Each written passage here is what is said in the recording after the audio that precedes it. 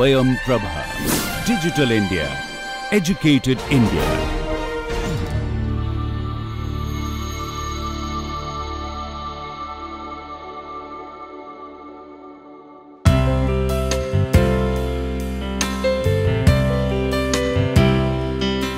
Welcome students to the course of NPTEL Visual Communication Design for Digital Media. So in the previous class we have started discussing the principles of design, and today's class will continue that.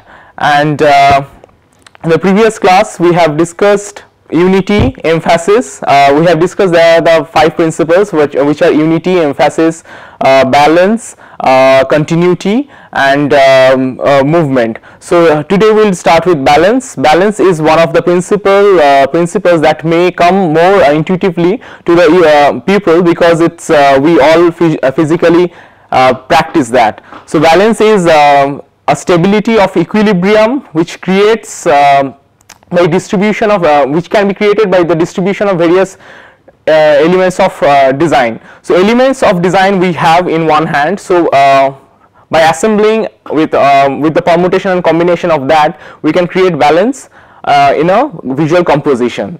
So elements of principles like shape, size, texture and line, color, these can be created to for balancing a composition, and each by varying different elements we can also create a heavy or light composition. So for example, if we consider balance in a physical scenario, so in this photograph this is explained like there is a fulcrum, and one side there can be heavier elements and other side there can be light elements. But if the heavier elements are pushed near the fulcrum and the lighter elements are pushed away from the fulcrum, the balance can also be achieved.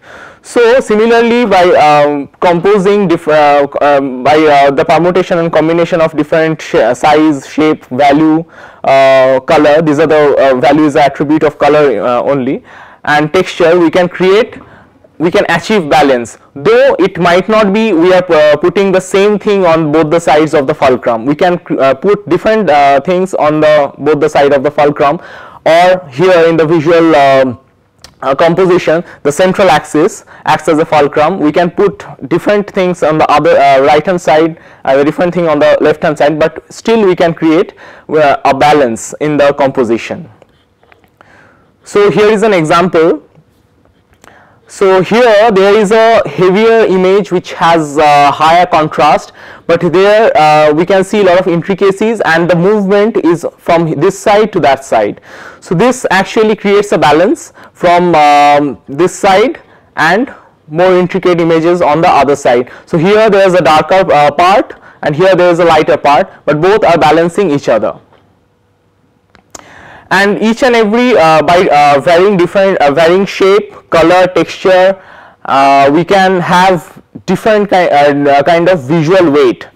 For example, in the first image there is a same shape which is square, a bigger red square, a smaller red square. So here the bigger red square definitely has a larger heavier visual weight, and on the other hand the small red square has less visual weight. So if we simply take a composition and one side we put a bigger red square and another side we put a small red square, definitely this side will be the side where we are putting the bigger red square will be definitely heavy.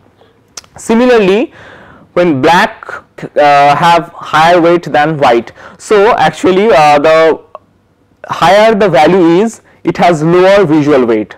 So all we know, if we add white in a particular color, it has higher value, and we add black in a color, it has lower value. So higher the value, lower the visual weight. So in composition, one side if we just put black, another side we just put white, the white side will be of lighter visual weight. Even for the pattern and texture, yes, here we can see one side we don't have any pattern on texture, another side we have a lot of pattern and texture. So in a composition, if in one side we put less pattern or texture, in the other side we put more heavier pattern and texture, complex pattern and texture, the side carrying the complex pattern and texture will be visually heavy. Similarly, dull tones and light tones, there is a visual weight variance. The dull tones has less weight and the bright tones has more weight. So if you see in this diagram, we have two dull tones on the both the side of a bright red tone. So here the red tones definitely comes out and acts as a focal point and also has a heavy visual weight. And here we see similar tones, similar brightness and different colors. So as we know, red is warm color, yellow is also warm color but not as warm as red, and blue is a cool color. So here the cool color has less visual weight and warm color has more visual weight. So here in this diagram, red is most heavy, then it's yellow, then blue.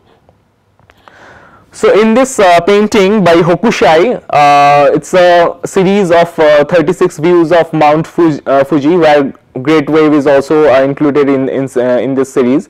So in this painting, what we can see, the balance is actually achieved in this composition by different by permutation combination of different elements. So here on the right hand side, this side, we see a red color patch, which as we already know that red is a heavier color, so it has higher visual weight than this, because this is a blue. But he increased the visual weight of blue by incorporating texture. So these clouds actually acts as a texture. Also in this field, that green is also a cooler color. There are texture added on green, and here the texture added on blue. So blue also has a higher visual weight to balance the red patch on the right hand side. So by this means here the texture is heavy and in this side the color is heavy. So this way the balance is achieved in the complete composition. So there can be different kind of balance, as we all already started to understand. It can be symmetric balance, it can be asymmetric balance. So symmetric balance is easy to understand, and where there are either bilateral symmetry or radial symmetry. Bilateral symmetry is there will be a central axis. Whatever you put on the other side, the opposite side will be a mirror image of the same composition, or a similar mirror image of the composition. For example, here in this logo we can see the logo is absolutely bilaterally symmetrical. On this side we have the composition which is just mirrored in the other side. So in many logo design we can see this thing which adds gravity. This bilateral symmetry adds gravity, and it's more associated to the classical composition. So in classical composition, even in the classical architecture, we see there are emphasis of having bilateral symmetrical building and bilateral emblems like that. In the other way, here we can see there is an asymmetric balance achieved.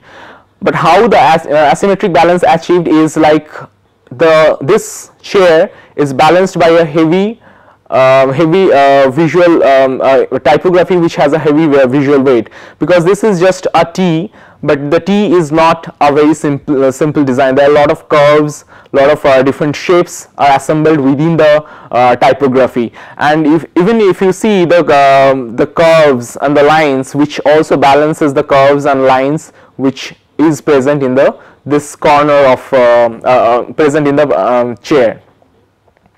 So this is an example of a asymmetric balance.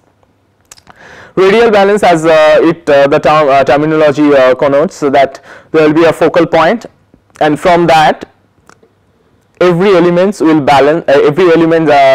Will radiate from this focal point, and it will balance radially. So if you take in symmetric axial balance, there will be only one axis by which there will be a mirror image, but here if you take any axis passing through the center, the image will be balanced.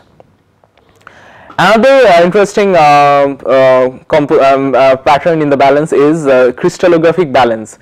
crystallographic balance, by looking at the image, we can confuse this with texture or pattern, which we discussed in elements of principle, but there is a slight difference between crystallographic balance, where the balance is achieved by repeating the same element throughout the composition.